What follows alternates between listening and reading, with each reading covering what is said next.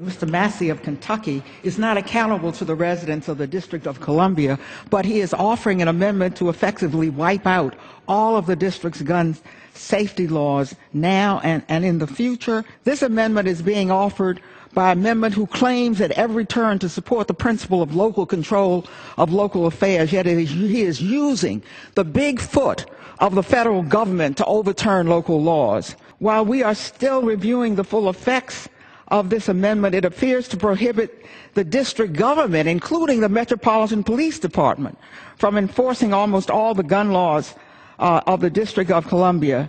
The D.C. government would not be able to stop a person from carrying, openly or concealed, an assault weapon, including a .50 caliber sniper rifle, with a magazine holding an unlimited number of bullets, on any street and in any building, except, of course, federal buildings like the one where we now stand.